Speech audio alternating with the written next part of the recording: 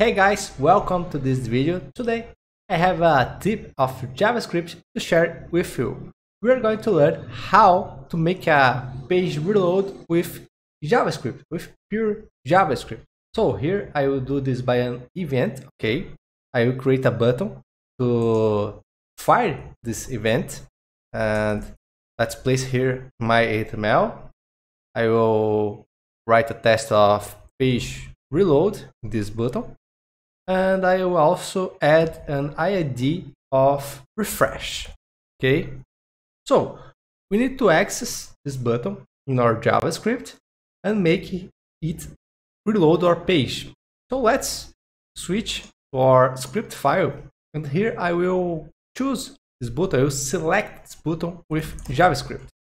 So I will call it btn and variable of btn. Okay. And we can select it by the querySelector method, passing just the ID we gave to this button. Okay, so I will write refresh, and this is all we need to select the button. We can log this in the console for you to see that we have this button selected.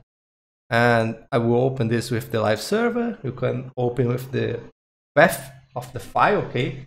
We just need to put this in our browser to reproduce the page reload. And here in the console tab, we can see that we have this button selected. So our next step is to create an event on that button. But you can attach this refresh functionality to what you want, okay?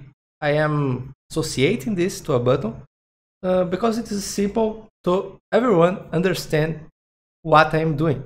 Okay, so I will add an event listener that will be the click event. Okay, and here I have a function that will be executed after our click in that button. Okay, and what we need to do to refresh the page, we just need to access the location object that we have by default. JavaScript gives this object to us, okay, and it has several methods, okay, but we just need one.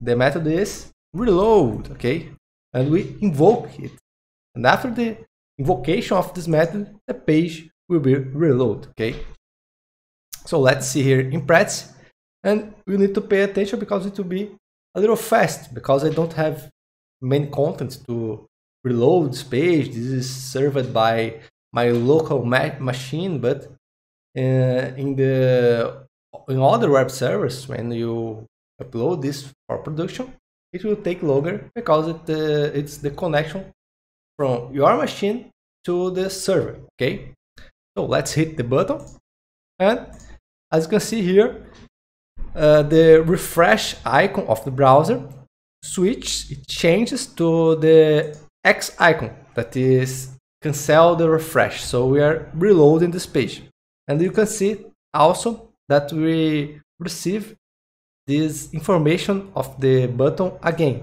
because we have this on our code.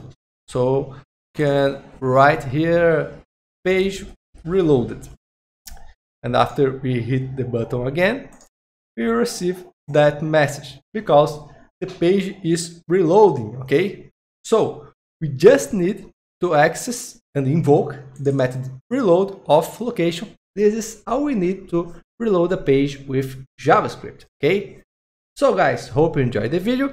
Please like this video and subscribe to my channel. This is very important to me, and see you in the next one.